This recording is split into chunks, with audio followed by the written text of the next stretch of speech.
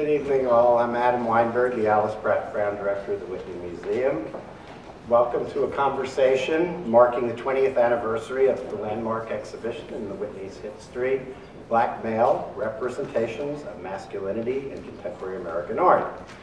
I want to thank the New School for hosting us tonight, in particular Dean Stephanie Brower, Professor So-Young Yoon, and the Arts Department of Eugene Lang College. As the Whitney prepares to open its new building at Gansevoort and Washington Street on May 1st, we have used the opportunity to look back at our history. Donna DeSalvo, the Whitney's Chief Curator and Deputy Director of Programs, has guided the museum through a multi-year research project on the Whitney's collections and exhibitions. Tonight, we would like to highlight and reflect on one of the defining exhibitions in our history with the curator Thelma Golden, who helped shape the Whitney's program during the 90s and whose work continues to shape the current landscape of contemporary art in very important ways.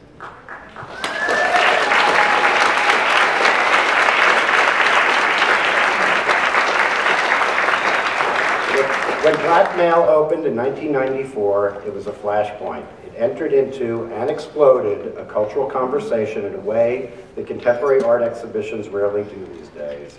Seeking to examine the black male as body and political icon, Thelma included works by 29 artists, male and female, black and white, whose works challenged, quote, and deconstructed stereotypical representations. Beyond the critical responses to the show, the significance of this exhibition also has to do with how it engaged the museum's own history with questions of identity and representation. Although the Whitney collected modestly the work of African-American artists such as Nancy Elizabeth Prophet and Richmond Barte beginning in the 1930s, it was not until 1969 that the museum began a programmatic effort to exhibit the work of black artists. In 1971, an exhibition called Contemporary Black Artists in America, which was quite controversial at the time, for many reasons, was the museum's first concerted effort to present a group show of the work of African-American artists. A little over 20 years before Black Male, this exhibition was an attempt at a corrective to the museum's lack of attention to black artists and to engage broader cultural conversations about representation at the end of the 1960s. More than 2 decades later, Black Male reframed the problem of representation, focusing less on the identities of artists and considering instead the historical and cultural weight of visual representations at large. Its legacy at the Whitney has not only been solo shows by African-American artists such as Glenn Ligon and Lorna Simpson, who were both included in Black Male, but also recent thematic group shows like Blues for Smoke. 20 years ago, with exhibitions like Black Male, the Whitney began to ask questions about itself and its mission. What does it mean to represent the art of the United States, and who are its audiences? In a review of Black Male, published in Art Forum, the critic Homi Bhabha wrote that the Whitney had begun to, quote, turn a national museum from a celebratory space into an interrogative institution. This questioning remains central, and I hope will always remain central to the Whitney's program. In some ways, 20 years is an arbitrary number. It really isn't so long ago, although I was talking to a number of my staff, and most of them were between the ages 5 and 10 when the show opened, so I guess it's longer than I realized. I'm sorry, staff. There's also no end or beginning to the questions raised by Black Male. As Henry Louis Gates wrote in his preface to the Black Male catalogue, which actually is something that could have been written yesterday, the black male has been represented in Western culture as the central enigma of a humanity wrapped in the darkest and deepest subliminal fantasies of Europe and America's collective cultural id.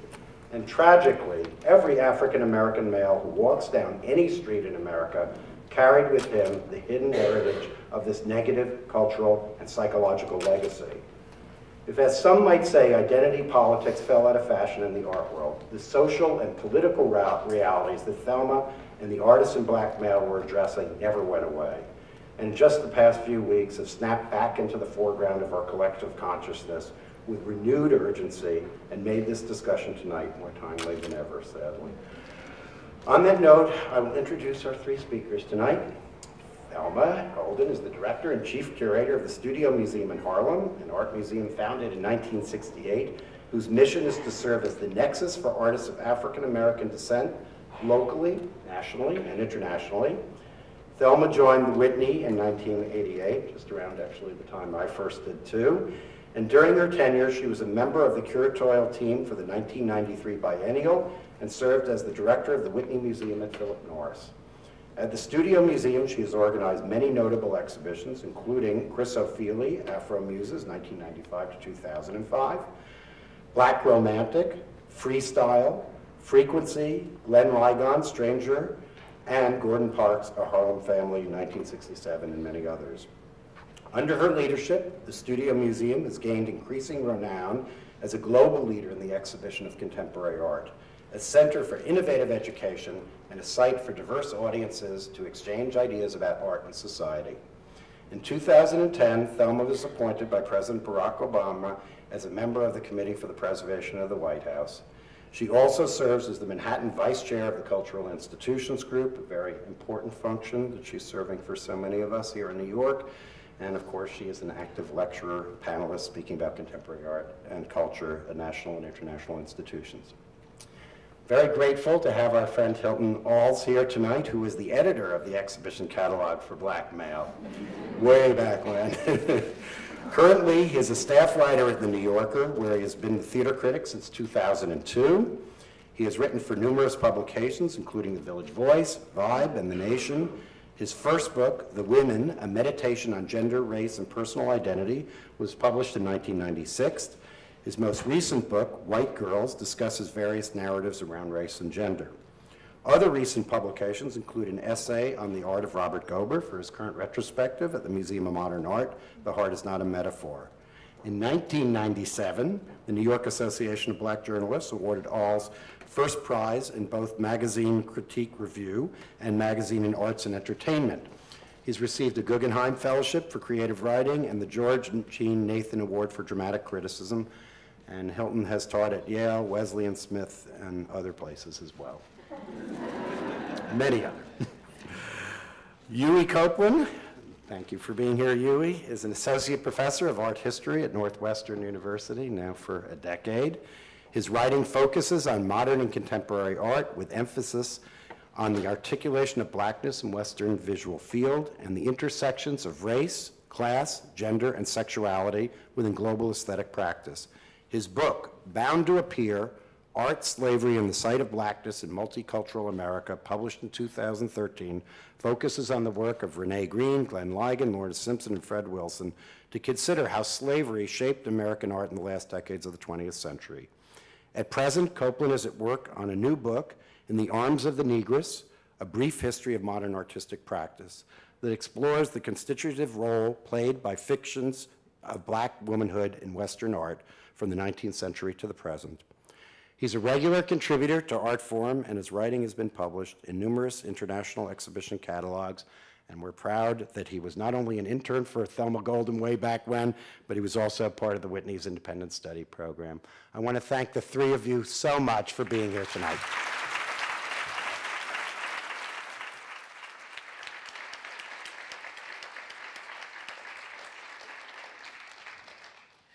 Good evening.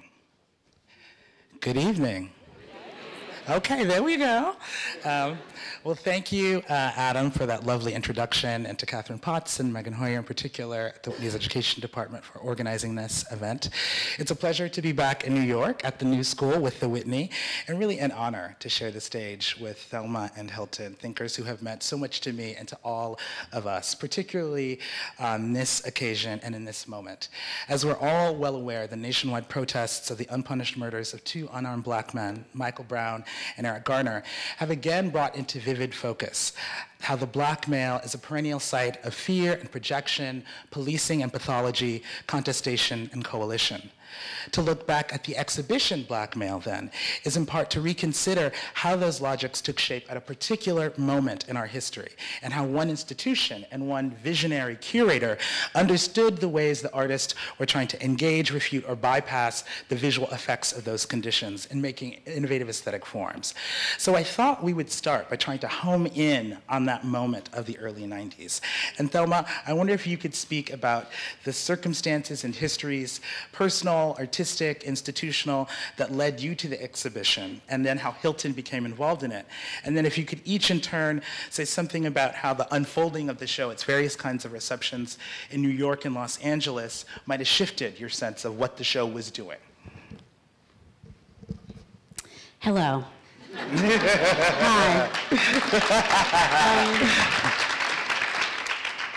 It would be completely disingenuous of me not to admit how much trepidation I had about this conversation tonight. And part of it has to do with the fact that you were going to ask me that question and many more, which in many ways I have yet to fully myself understand and be able to answer. So before I answer, I just have to say a few thank yous, because 20 years ago feels like yesterday, and it also feels like 100 years ago. But the truth is, there's so much conversation about the singularity of my vision around black male, but really it was the effort of many people. And I have to start by thanking David Ross, who was director of the Whitney at that time. Because as any curator knows, the ability to do your work is made possible by a kind of leadership that is open to a broad range of conversations. And David made that possible for me as a young curator and a curator who had a very distinct idea of what I imagined I wanted to do. I also have to thank my colleagues at the Whitney at that time. Adam Weinberg, who of course is the amazing visionary director of the Whitney today, was a curatorial colleague. But in many ways, there would not have been a black male if there had not been a 1993 biennial. So I have to thank Elizabeth Sussman, who very appropriately is sitting right here, looking at me as she did all those years, as she created and nurtured in me what it meant to be making the kind of work I want to make. But I also want to thank all my colleagues of that period, Lisa Phillips, John Hanhart, Connie Wolf. Prior to my time as a curator, as a curatorial assistant with Richard Armstrong, Richard Marshall, and the whole range of the Whitney, the entire Whitney staff that really made that moment possible. Not just the moment of black male, but those years, the 90s in many ways, which still for me sit as being super important. I have to thank all of the artists in the exhibition. I mean, that goes without saying. The show wouldn't have been what it was without them. But I have to, as I always do, if I'm talking about anything that I have done that has to do with the life of my mind, and I have to thank Glenn Ligond. Glenn, who just got off of a plane that was delayed from LA, thank you. Then and now, the 20 years between as well. And also, as you said, the real, Hilton, it's so funny, I never realized that what we referred to you as was the editor of the catalog, because your role was so all-encompassing. And really, Hilton's role in Black Male was that Hilton was there with me, literally, from the very beginning of the thoughts and the ideas to the real shaping of them as they became an exhibition, a physical exhibition, and a catalog, and then as they lived in the world ever since. So I have to thank Hilton for that. Well, thank you. You're welcome. in that moment. And then I also want to thank all the people in my current life at the Studio Museum in Harlem. I would not be there had it not been for the moment of Black Male to give me the vision of what it would mean to have the privilege of being the director of an institution that was founded to present the work of artists of African descent and to do it in ways that were radical and innovative and interesting. So I want to thank the Studio Museum staff and board then and now. That's really the tip of that iceberg of what that was, because really, how did Black Male come to be? Well, in acknowledging what was the great privilege, but also the great challenge of understanding who I would be as a curator at the Whitney Museum in 1993 or 1994, as I began to think about this exhibition, it became clear to me that if I didn't imagine an exhibition that would define not only my own sense of what could be important about art and artists, but also define a way that I could sort of chart a path to open up some broader conversations, then I knew that that's really what my work had to be. And so Black Male really started as a series of just very episodic conversations with artists about their work, with the backdrop of all that was happening in that period. it happened as a result of my own relationship to thinking about how I could understand cultural specificity and exhibition making with the broad history of this in museums. It happened as a result, as I said, of working on the 1993 biennial and seeing a way that there was a path that was being created for me to think about how identity politics could make an exhibition. I know that there'll be a time when I'll be able to have a much more direct sense of how this exhibition really happened, but now it still continues to feel like the collision of a million different ways in which artworks, artists, and ideas came together in that moment that then, on November 8th kind of opened up and were an exhibition. How Hilton got involved is I think that then, like now, my only way to understand a lot of what I'm doing is that I hear the echo of my voice in Hilton's projection back to me, right? So I say something and Hilton, the great writer-editor, usually says it back better than I said it myself. And then in those conversations... I remember that. It was the... You need a mic. It was Thelma.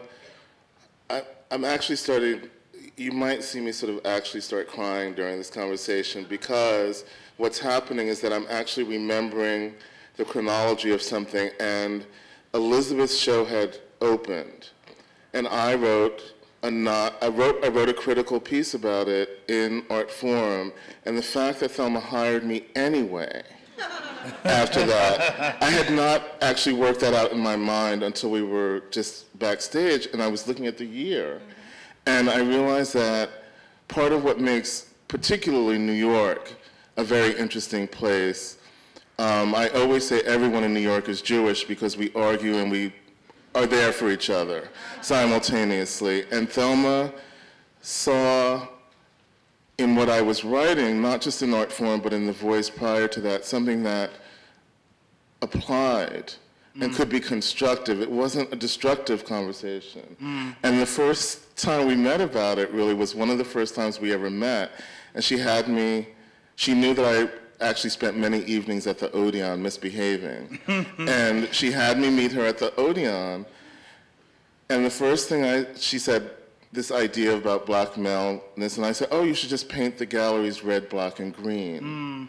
And it was the first thing that we said. Exactly. And she said, and she laughed, and she said, I don't know if they'll do that, but let's go. Yeah. And that's how it started. It is, exactly. Yeah. Exactly. And I think that in that, Hilton had written really powerfully about many of the artists who would form the base of the work in Blackmail.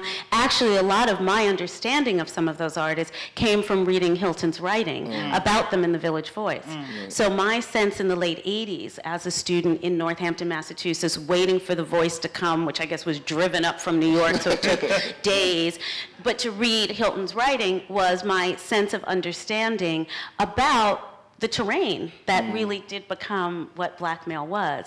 But really, in the very beginning, it felt like in those nights at the Odeon, you and your socks and your Birkenstocks and your coat over your pajamas, that, we really... It was bigger than my living room. Yeah, so. it was your look at that moment. But what really happened in that moment was that I began to work out not just the ideas for Blackmail, but I realized I worked out many of the ideas that have informed my work since, right? Yes. That we were talking through the possibility of what it could mean to make an exhibition like this, to present artists in this way, to look at the complicated spaces and say, is there a way in a museum context, that this could happen?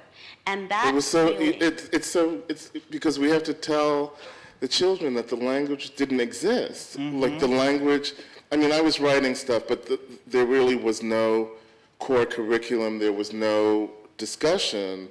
All I could do was describe what I was seeing and responding to, and what Thelma was doing that was completely profound and radical was she was doing it in an institution, in an art institution, and in New York. These were three levels of experience that I had not encountered before. So that's the first thing I wanted to say about her radicalism. And the second thing was, I was a student at Columbia of a very great professor, and I hope you all study with him at NYU. His name is Kenneth Silver. And he, along with Elaine Pagels, told me not to become an art historian, only because, given my sensibility, I would not be able to deal with the academy very well, and that I was a writer. And so writing about art was a way of educating myself, but what Thelma was really was my PhD that I never got. In terms of the academy, how do you make the institution work with radicalism, and also how do you make the institution new when the institution is asking for a new image of itself? So that's a three-tiered wedding cake that she gave New York, and so I just want to thank you for that. Thank you. Yeah. Thank you. I couldn't do it because I did not know how it worked. I could only respond.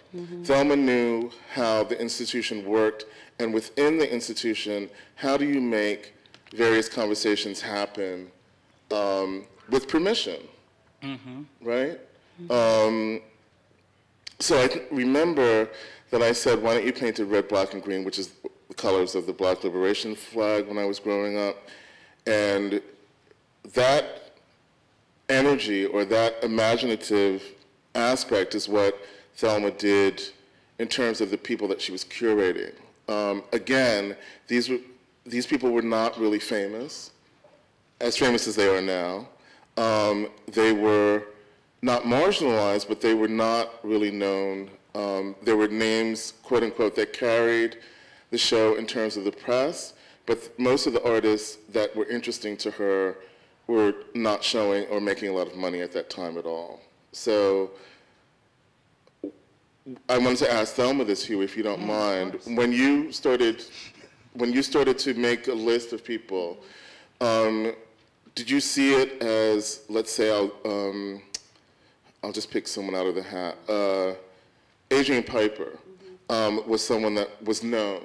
Were you looking at the ways in which that artistic genealogy could happen?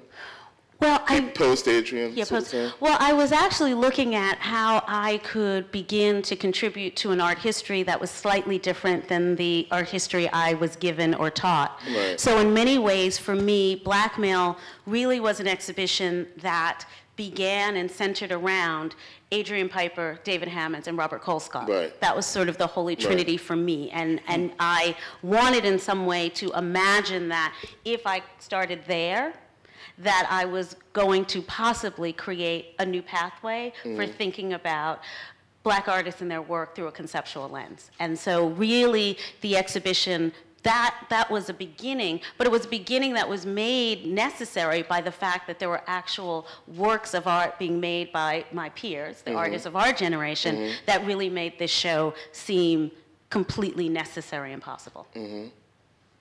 So it was one of the things that I remember now is that so much of it was pointing towards the future. When you go to a large exhibition or survey even, most of it, when they say from 1987 to 2014, they mean that, and it stops there. One of the things that I remember so well about Blackmail was that it was like looking at a vista and something that was opening as opposed to something that was closing.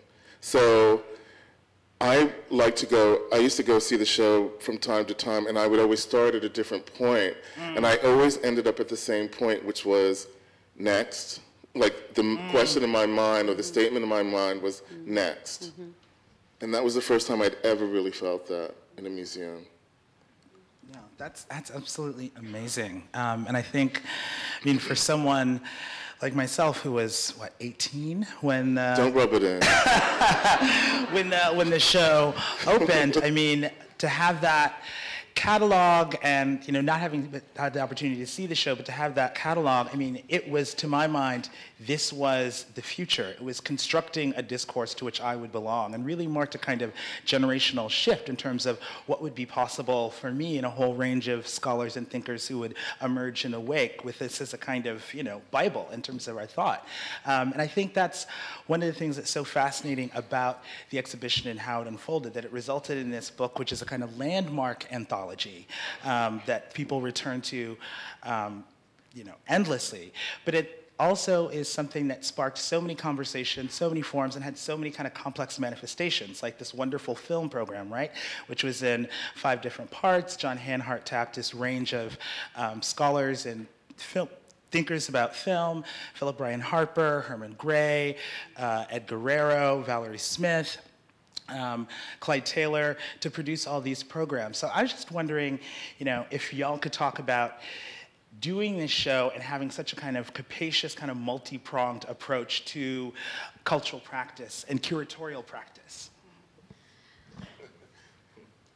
I'm thinking about, go ahead.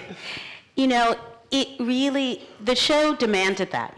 Again, as I say, I go back to, thinking colleagues. At that time, the exhibition catalog format was slightly different than this. Mm-hmm. But it was very clear that to enter into this topic, we needed not just a multi-author volume, but many, many authors coming from very different points of view, that we needed the film program. Maurice Berger did an amazing timeline that existed physically in the exhibition.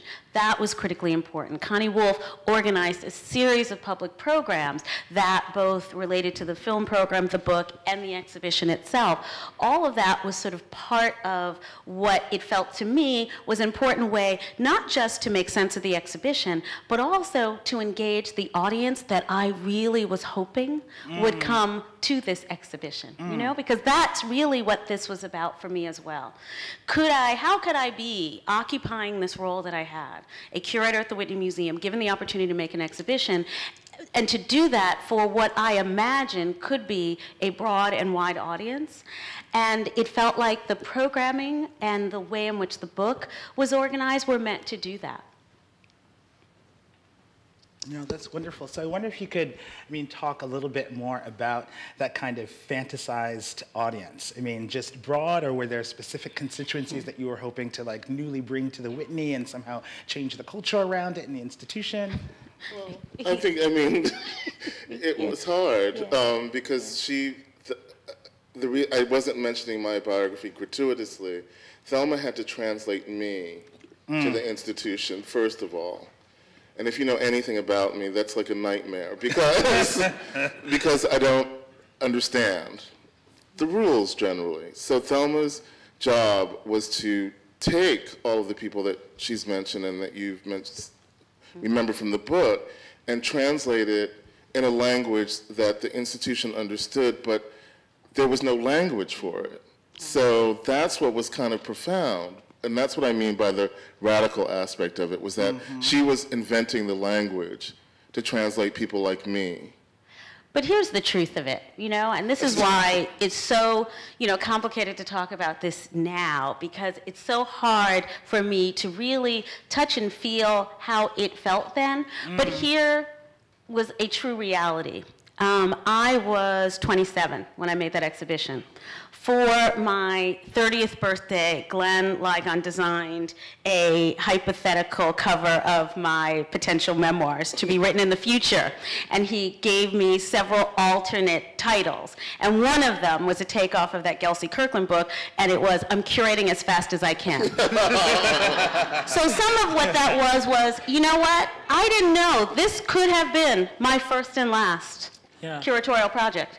And my attitude was, I was getting everything in that I could. Everything, everyone, right? Everyone was going to come see it. I could not trust necessarily the potential of this moment. Now, what's amazing 20 years later is all that has happened since. But I have to make you understand that on, say, November 1st, 1994, I could not imagine what November 10th, right, the day when the show opened to the public, was going to be like, because there was no context to understand it. So some of it was also a very strategic and practical approach to what I hoped would be the potential for the kind of change I was hoping to effect. I wasn't... You did it. Yeah, but I wasn't so clear at the time that it would, you know, have the path that it has had. I was just working. And the truth is, I've been working ever since. So that's also why...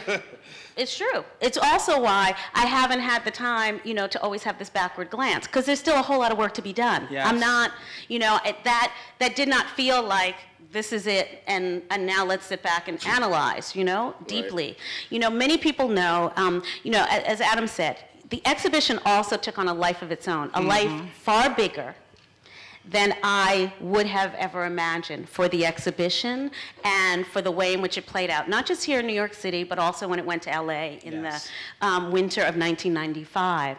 And that life really was happening while I was still continuing to form my life as a curator. So some of also what is so interesting to me about thinking about that moment and thinking about what I was thinking is that I was continuing to imagine how I would continue to work, how I would continue to think through these ideas and work with artists and make exhibitions.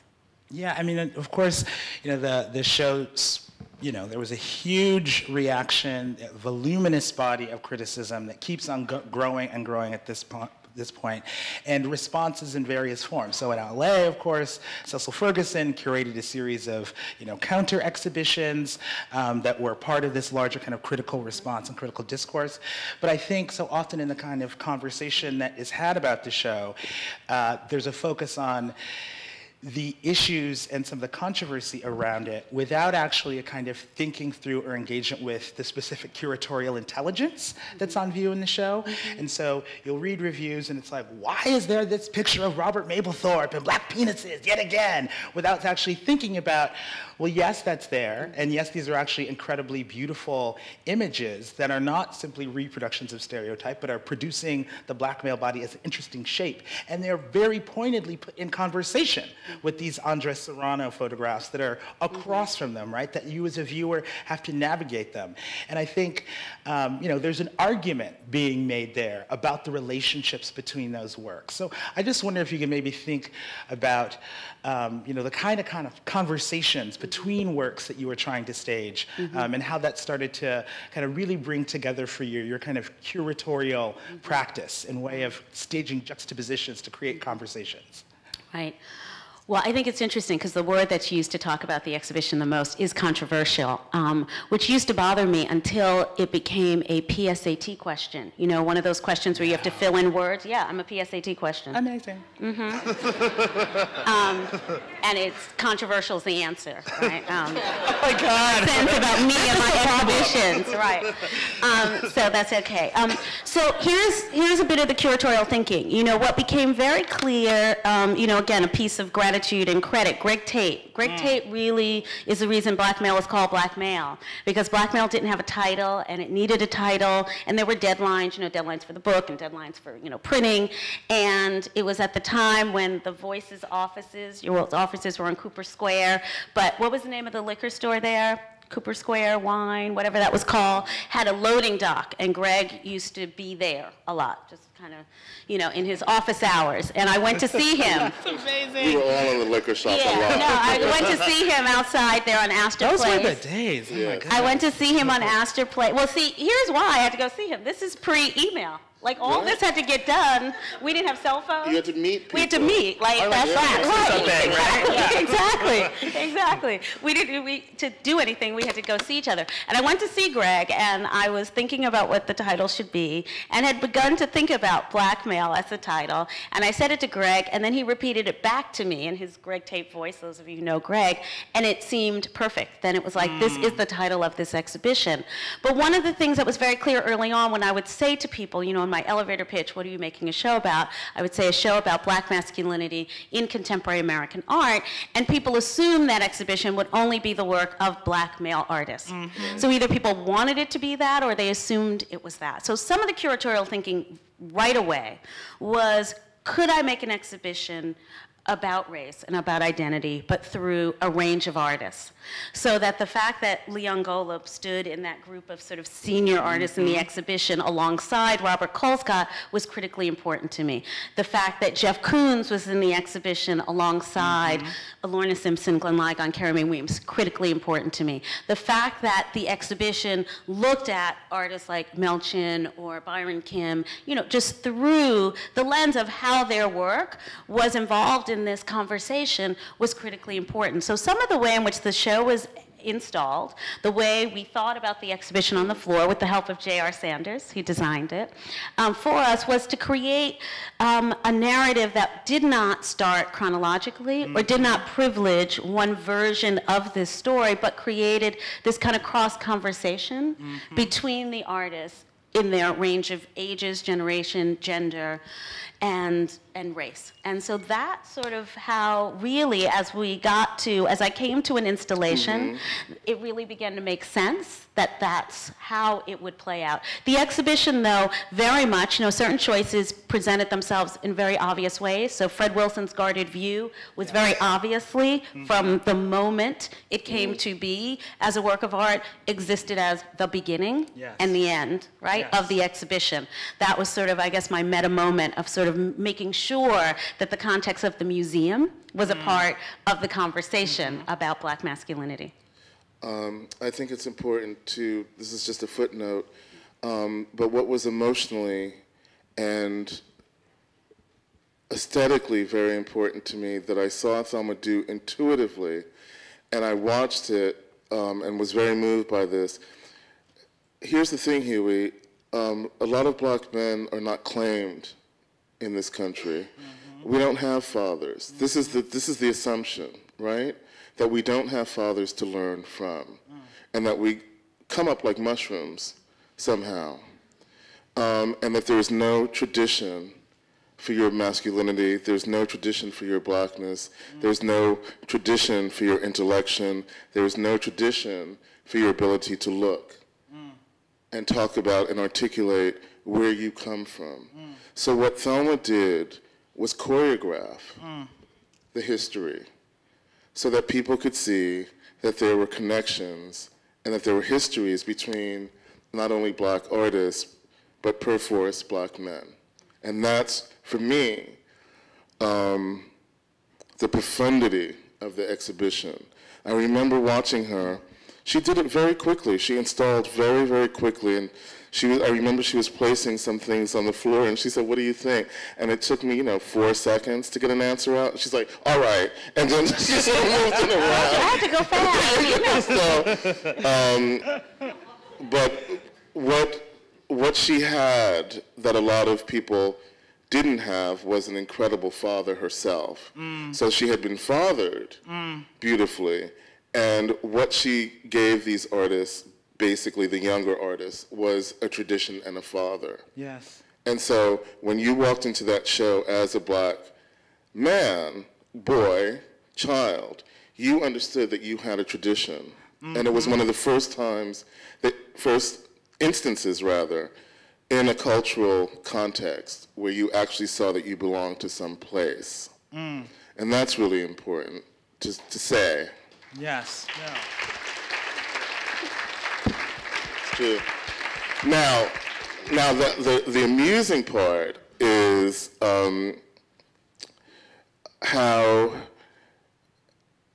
Thelma made me work, or worked it for me. She did something also that was quite extraordinary in terms of the book, and the rigor of the book really is Thelma giving me permission. Art historians and academics are not used to being edited. And I edited people. The uproar. And this, Really? Do tell. in this institution, it wasn't, bring it dinner, wine. But she gave me the permission as a thinker to say, this can be better. And she let me do that.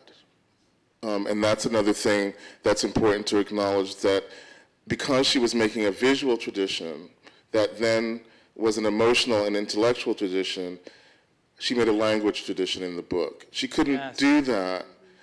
She couldn't do that rigorously without it having an artifact or a memory. There had to be a book that was a memory of this. It was really, to me, a happening more than anything else. Yeah. It was going back to the 60s where you walked into a hall and the profundity of the experience was beyond stasis. You know, there was an intellectual and emotional energy that was so much related to happenings that the book had to be the memory that was solid and the thing that people referred to. So that was another way in which she protected me and took care of me and the writers by allowing me to be rigorous with them. I think that's so, I mean, it's beautiful and so, I think, informative, because even with these images that we're seeing that give us a sense of the exhibition, you still don't have a sense of what it was like to walk through it, that kind of like affective texture, the kinds of atmospheres that it was producing. And one of the things that's been really striking for me in looking back over some of the criticism is how there's this persistent anxiety on the part of black male critics from a range of ideological positions, right? From those who are like the authenticity, positive imagery police to people who seem to be most radical, going into that show and somehow expecting themselves to be there, right? Expecting themselves to appear. And I think, Hilton, what you're saying is actually such an interesting kind of productive counterpoint to that, because it's not about the show offering a kind of mirror or image of oneself, but providing a kind of context and this tradition to understand not only how one as a black male might be kind of visually produced, but the many ways that one can work with and through that kind of visual production, right? Which everybody, I had the pleasure of teaching at Smith, where Thelma's alma mater, and it's a great school, and I would always tell the students at the beginning of each semester in each class, I would say, please cherish this place. You're in the majority. Being in the majority makes you feel better. No one will care when you go out into the world, but you will know that you were in the majority of something, and I can spot a Smith woman a mile away. They walk into that room, and that's their room. What black male did was it put it in the majority. Regardless of color of the artist, the subject was the majority.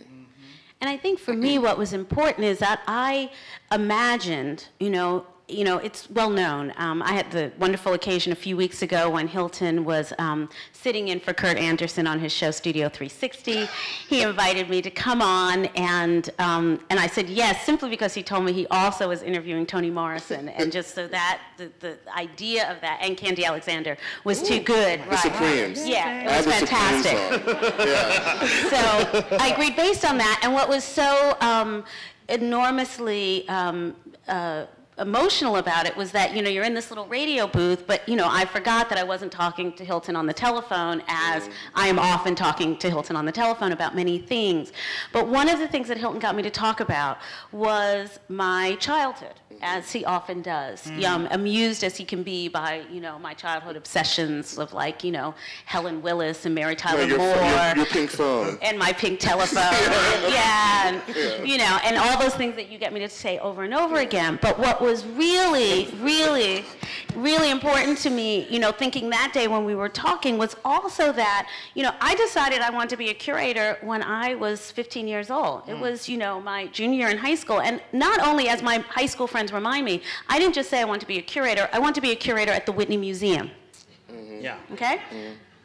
Very specific. And it was because I spent, those high school years, those sort of, 80s years going to the Whitney, seeing those exhibitions, seeing those biennials, and it formed my sense of what I want to be as a curator. So when thinking about making the exhibition, I was not just thinking about the art and the artist, that was core, but I really was invested in this idea of audience. I was invested in an audience that was me, the me that I was, thinking about museums as this space that for me were so filled with wonder and inspiration that I then some years later, had the opportunity to work in. So that was what it was.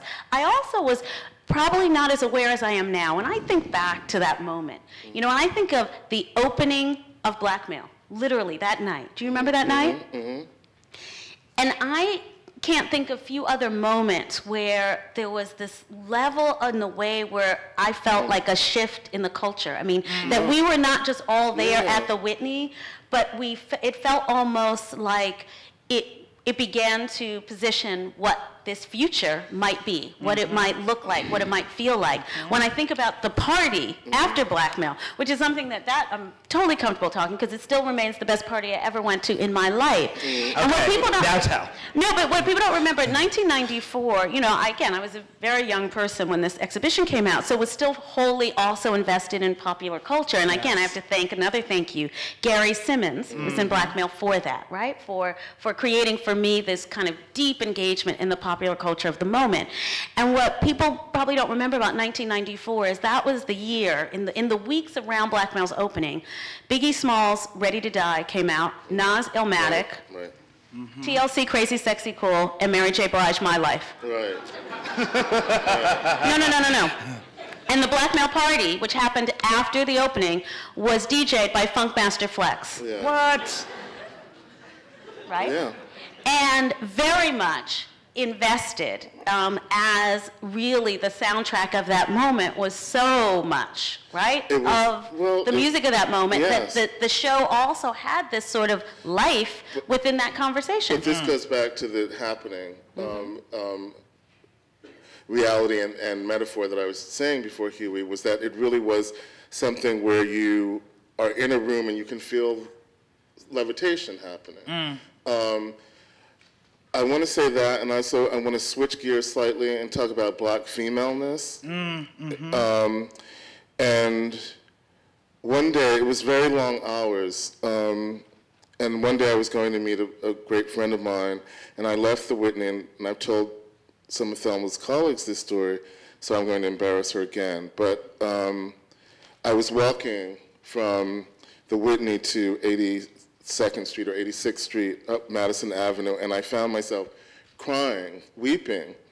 And when I got to my friend, he said, "What's wrong with you?" And I said, "In all my life, I've never seen a Black woman take space like this and not worry about it. I had never seen a Black woman take the arena and walk around the arena and make it her own." And that's another part of this very emotional, for me, occurrence in the world. David Ross gave her this space, and she took it. Yes. I had never seen that in my life.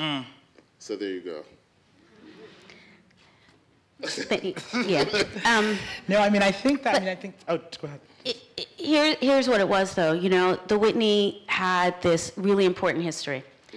The Whitney had a history with African American artists. The Whitney, through its early days in the Studio Club, but all the way to the 60s, the Whitney, like all the institutions in this country in the late 60s, was an institution that had to reckon with what the larger cultural conversations were. I spent hours in the Whitney Library in those years, reading in the archive the volumes of correspondence that went on as the Whitney curators of that era, the late 60s into the 70s, sort of reckoned with the changes in the world that required a thinking, and looked also at their answers to those questions in the many exhibitions that happened at the Whitney in the late 60s and the early 70s. You know, Jacob Lawrence's exhibition, I used to look at the press photos from that opening. Again, a moment when that space was so beautifully occupied by this vision. So I really felt like what I was doing was actually just sort of giving light to the possibility that had already been created. That had been archived, in the institution, and then quite possibly that would continue to be, you know? It didn't feel,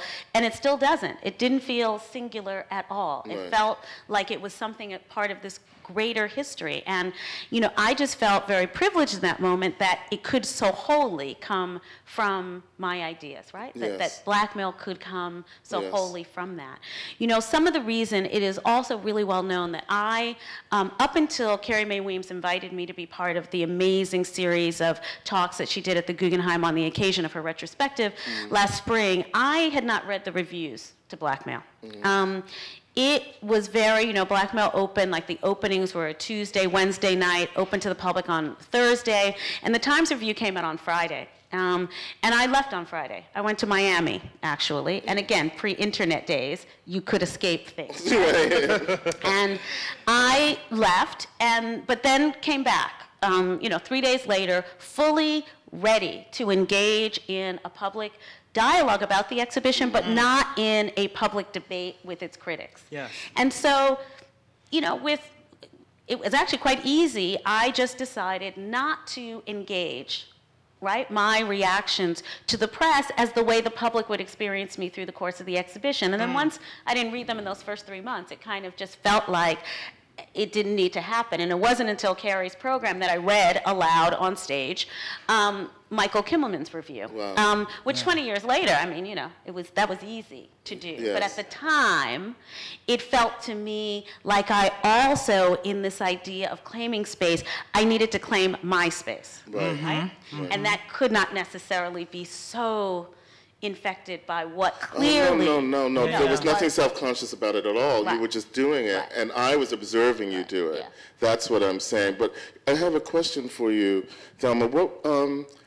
I only knew a few of the artists personally, so what was the response to the other artists when artists saw themselves in this context? Do you remember having conversations with some artists? Well, you know, what I remember is that almost all of the conversations with artists in the exhibition usually began with their sense of both surprise, but actively wanting to be a co-conspirator with me Yes. in what would be, what this exhibition could be. And that's what was so amazing Yeah. about it. That, you know, every single artist, every conversation about people's individual contribution to their work also took into account what was the great responsibility we all felt to what the dialogue around this exhibition would be. And that was fantastic. I mean, from a curatorial perspective, I can't think of any other project I've made that had that sense of collectivity to it. But some of it was also because, you know, I'm going to say this myself, I don't think any of us, again, knew Right. the sort of the before and after, right? Right. What that moment was going to be. And so that was exciting, but also incredibly instructive to me. It really defined the way in which I understood I would have to be a curator moving forward. Moving forward. Yeah. Yeah, no, I mean, all that is so rich, and I think it really helps expand and in many ways explode the kind of sense that we have of the show and its context. Y'all have tried this multiplicity of different ways of sort of thinking to the communities it's speaking, because there's a sense in which, because of the timing of the show, as OJ was happening when, you know, you got to LA, those became these optics, right, that kind of over-determined the much broader, kind of richer conversation that was, you know, happening in the space of the exhibition. And I think people are, you know, have been able to pick up on that and to take up blackmail and use it in, you know, a variety of ways. I think, as Hilton's mentioned, because it's such an interesting, important model of a kind of Black woman taking space, but also, I think, of a powerful feminist curatorial vision, which we see, I think, throughout your work. And as I'm thinking about that question, Hilton, I mean, I think then, you know, of the women. And I wonder if there's a way in which the sort of conversation around the show and working on that started to inform what you were doing in that project, you know? Wow, that's a very interesting question. I think by example, I think not so much narratively, but by example, Thelma,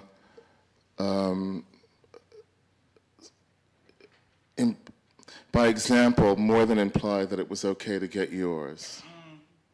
And you were there when I got the review of the women. That was a great review in Thelma's office. There was a fax machine. Yeah. And she was at the Whitney downtown. And my agent said, oh, you should read this. And I said, oh, I'll come to the office and pick it up.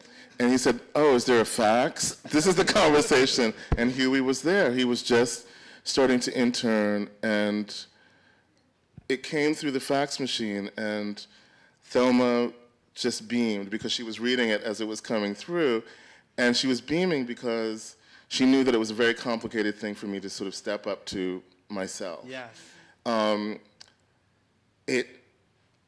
I think it was by example, and that you could do it. You could make the book. You could make the exhibition. You could make the catalog. It was do it yourself with other people. If that makes any sense at all. I just wanted to read this, Huey, this little paragraph from, because we've been talking about Greg.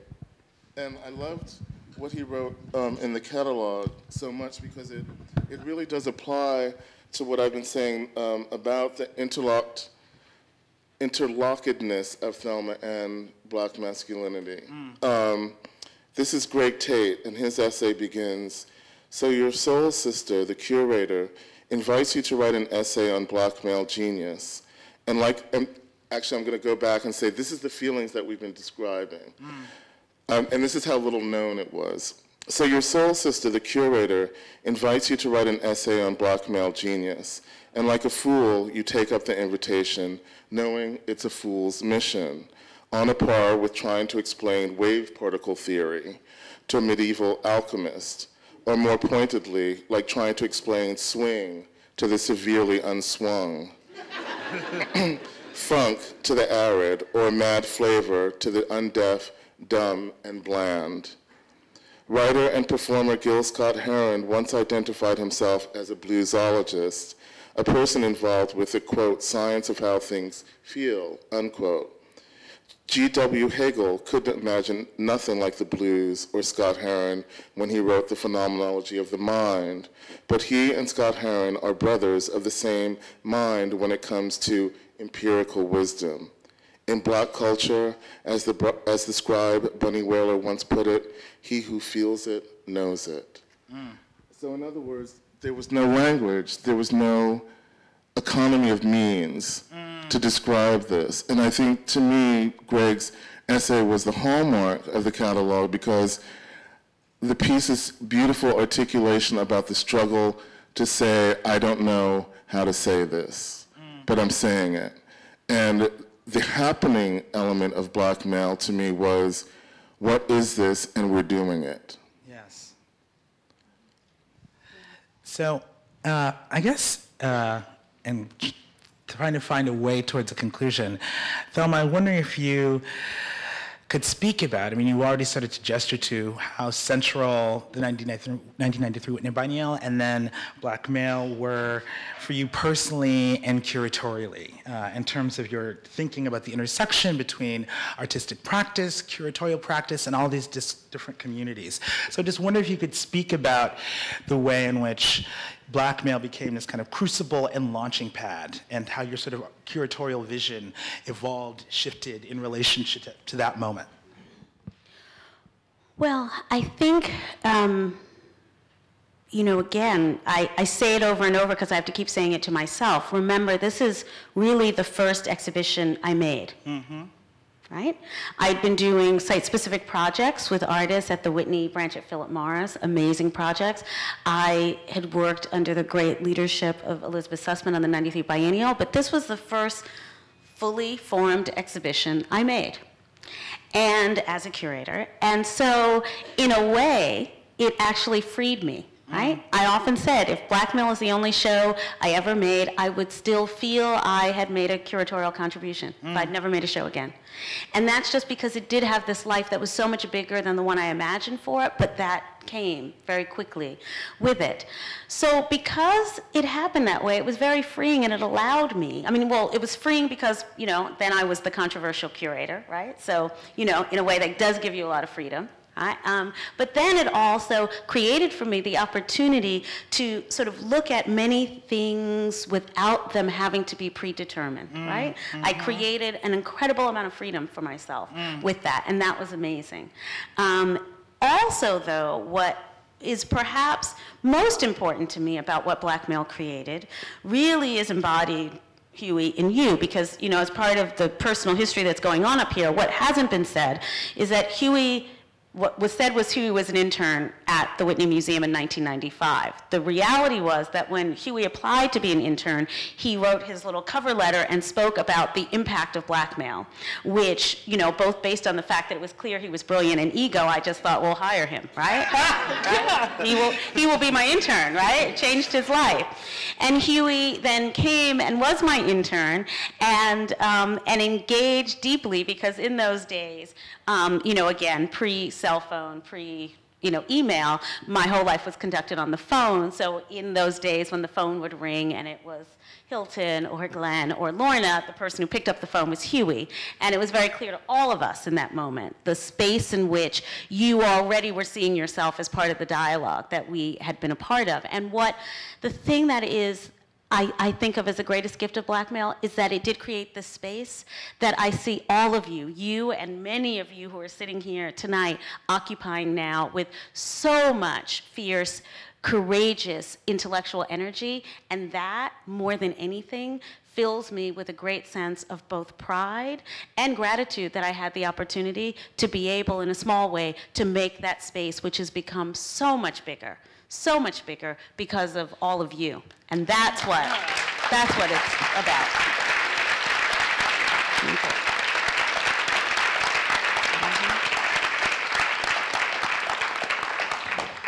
Well, now you're going to make me cry. I think this is the moment that we turn to open it up for questions from the audience. So you talk a lot about how at the time there wasn't any sort of, that there was a dialogue, but there wasn't a vocabulary to really describe what was happening. And since that vocabulary has emerged over the years, what do you think, in what ways has that impacted the culture now? And how, like, where does that leave you in terms of what you did then and what you're doing now, and the conversation in terms of, like, your articulation of where you are now? What, like, just, it's incredible. Yeah, you know, I mean, when we say that there was no language, it's really that there was clearly all of the sort of intellectual rigor that went on around these ideas, but this movement into the institution was what was the sort of critical thing, right? And what I understood myself as a curator was essentially an institutional person owning the history of the institution I was working in, but also seeking to shift it, right? So creating a language was a way to imagine and then enact a very important shift. In terms of what it means now, well, you know, now I'm the director of an institution, and as anyone will say, you know, I don't really do much curating. But again, I feel like the great privilege I have now is that my ability to create an institutional structure where this might not be the occasion, but the norm, right? That the space in which I am creating at the Studio Museum means that all of the different ways we've articulated what blackmail was, or how it happened, or how it came to be, or the kinds of collaborations that it engendered can be fully a part of just an institutional structure every day. And so that's what it means now. I mean, I have this vision that there'll be some point in my life when I'll, like, retire, and I'll have this sort of great mental space where I'll really be able to kind of look back at that along with many other things and be able to sort of analyze them fully. But the truth is, you know, in my work now, I feel the same way I did when I was making blackmail. I feel this moment offers a lot of possibility, and I have to galvanize it to all ends to create an institution that can continue to live in the legacy that I inherited at the Studio Museum, and continue to do that moving forward. I think the language issue of there being no, basically that's a metaphor for there's no ideology. There was no ideology attached to it. So when people walk into a museum space, they have generally some idea of what they're going to get. Alice Neal, 1950 to 1975. When you say blackmail, representations of, what does that mean? Well, when you put, sort of, you imagine Right. also that these works and these artists and their histories then are being sort of Right. discussed within the large conversation about contemporary art. That's what also was Right. important about it. Yeah, and I think the show is also so important in being this touchstone that contributed to a kind of transformation of what would be possible within art historical discourse. I mean, I think for someone like me, for someone like, my brother W. English, that show opened this space where one could really think seriously about these artists and reframe the terms of art history as it had been constructed. And so I think it's, an exhibition that mattered on the front of art history, but I think it also mattered deeply for other curators who also are adopting a feminist approach and trying to think about sightlines and these juxtapositions. And I think it also, of course, matters deeply for contemporary artists. So just this year, there was a performance program called Black Male Revisited, where this group of artists were trying to think about, well, what does black male mean now for us? How do we think about that in relationship to issues of queerness and transgender? How do we put pressure on not only what is black, but what is male? And so I think it's this touchstone, right, that in going back to it allows when it's not ignored or killed, that's what you mean. Right. Right. Right. Oh, but Thelma's correct too, Huey, what you're saying, brilliantly pointing out that the context really was Elizabeth's show, the '93 show, because that really sort of broke down a lot of walls. And that was, again, something that you couldn't define. So that really was a great pathway for Thelma. It's correct. With yeah. Elizabeth and Lisa Phillips and Yes. John Hanhart, really many of the conversations that made the conversation about black male possible happened around the '93 biennial among the four of us. Are there questions? I see someone in the middle there. Can you talk about where we were and where we are now since the black male in relationship to Fred Wilson's installation? The fact that Fred is a multiple exhibitor and I believe a trustee of the institution notwithstanding. Yeah, well, I think that, as I said in the beginning, 20 years feels like 100 years ago, and it feels like yesterday. And the points at which I understand the time that has passed is when I look at the way in which the culture world, these sort of changes, and the ability to sort of chart these different paths. I mean, again, when I think about all of the artists who were in black male at that time, and imagine that, we have had the occasion with many of them, most of them, to, in 20 years, sort of understand their work as existing right at the center of the dialogue of contemporary art. I think, again, it's where I see the history of that moment really sort of profoundly living right now. And it's incredibly gratifying to me, and it also, fills me with the sense of the possibility of the work that continues that will keep creating the opportunity for these changes. Other questions? And also, Thel, just another part of your curatorial practice that I want to acknowledge in that show in particular was that there was a great deal of wit. There were things that were very funny. I know, but no one got those. Okay. Yeah, Okay. I mean, that was you and I. Okay. Yeah. Okay. Yeah. Okay. Yeah. Yeah. We can table that. Yeah. Yeah. Yeah. Other questions? Yeah. I can't see. There was a young woman Yeah. before. Right in the middle. Stand up. You have to so stand she up, can- honey. Yeah. Oh, per. Stand up and be counted. That's the lesson of this panel. So I suppose this is kind of a difficult or controversial question to ask, but when you were planning and curating this exhibition, did you put any thought, in terms of your audience, did you put any thought towards the white audience, or did you think of perhaps catering something to that white male gaze that, I guess most exhibitions before that were catering to? You see So what I'm just to be saying? clear, you're asking me, did I think about the white audience? Mm-hmm. Completely. Mm-hmm. I mean, often people say to me, I could write a book of the questions I've been asked about black male, right? That could probably be a book, right? Over the last 20 years. And, question number one is always, did you consider doing black female?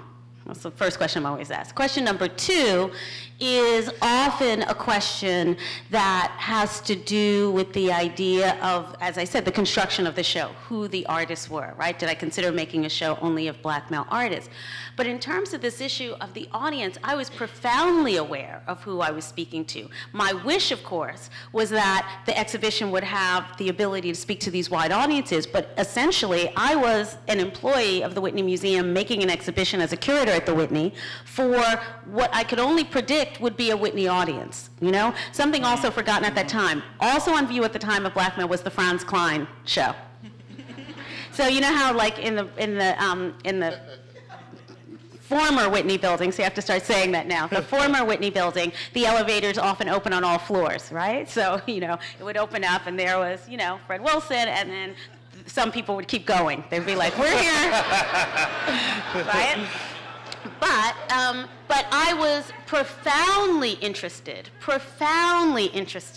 in speaking to, you know, and I didn't think of the audience in racial terms, but I thought of the audience in those terms of the language of the day, the typical art audience versus not. Now, of course, I was interested in this wider audience. The Whitney committed to a major press campaign, like subway campaign. So we had posters and so on to bring other people to the exhibition, and there are many guards at the Whitney now who were there then, and we still talk about this, how we had a great deal of just pride at all the folks. You could tell from the subway. I could tell. Like, I get off at 77th Street, and I knew. I was like, okay, they're coming to see Black Male, because, you know, it was the Upper East Side of, you know, the 90s.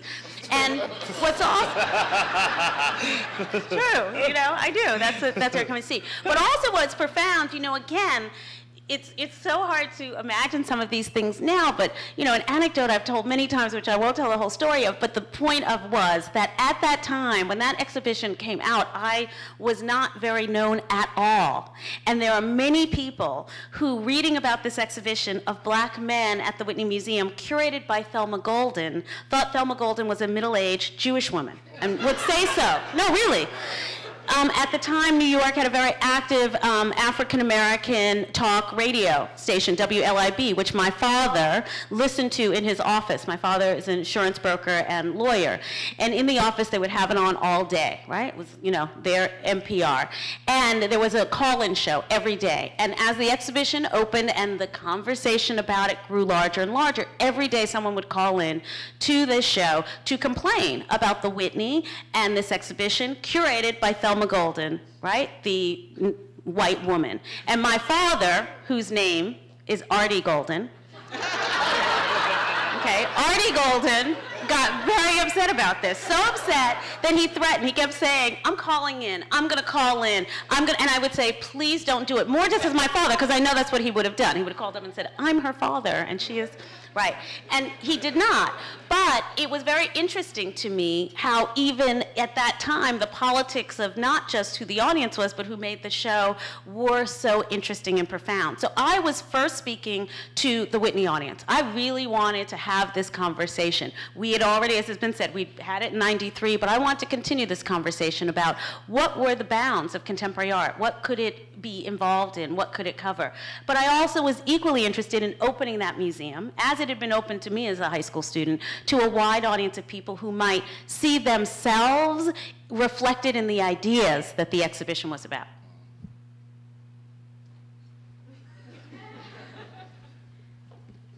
It's funny, I told Artie Golden that I was talking about this today, and I said, Daddy, it was 20 years ago. He's 20 years ago. He thought it felt like a longer time ago. And I was like, you're aging both of us.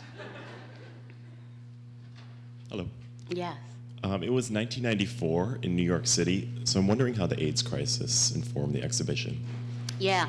You know, it was a really important part of the exhibition, both because AIDS informed just the entire art community at that time, right? We were in a moment where sort of AIDS, but the activism around it was really a part of this larger conversation about the bounds of contemporary art, but also very particularly at that moment because, you know, within that time frame of between the '93 biennial, Black Male and Black Male going to LA, was the sort of conversation beginning to be around AIDS and its relationship not just to the gay community, but the Black community.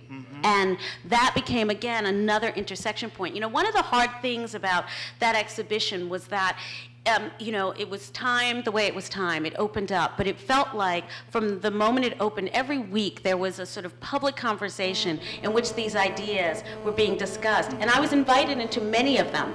And I have to say, as a curator, that was a profoundly interesting experience for me, to be in the kind of conversations that put the exhibition and some of the artists and the ideas in their work within these larger public debates. And definitely at that moment, considering AIDS and where and how it was being understood in art, but also in the culture, was a very important part of how I thought the exhibition would and could have a life that was sort of larger than the bounds of the walls of the museum itself.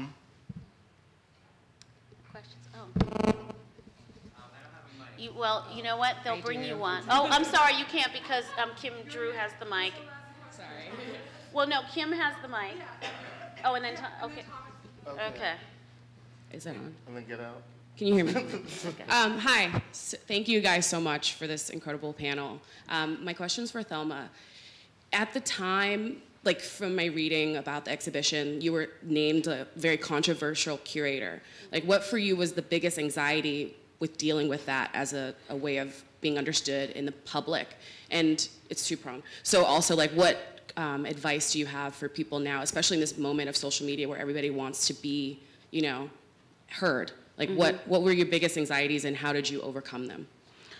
Well, my biggest anxieties at the time were being misunderstood. So, you know, what existed in that moment around the controversy was a lot of very direct, extremely direct attack. You know, so again, I've thanked many people many times. The head of security at the Whitney at that time was someone I spent a lot of time with. I got a lot of really troubling mail, like so troubling that I'm sure I didn't see some of it, right? That's how bad some of it was getting in that moment. And that was difficult. It was difficult on a personal level, not professionally, because I clearly made a choice to be in a public debate, but very personally. It also opened me up to a lot of kinds of public dialogues, which I still have, right? It is not uncommon in any kind of encounter I might be in that somehow, and 20 years later, Black male comes up. Right? People say, you're that woman who, and I know where that sentence is usually going to go, and that becomes and can be an interesting conversation.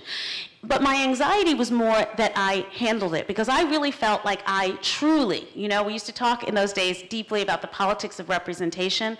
I was representing, and that really required thought on my part all day, every moment that I was in that space, that I was made on that show. What's my advice now?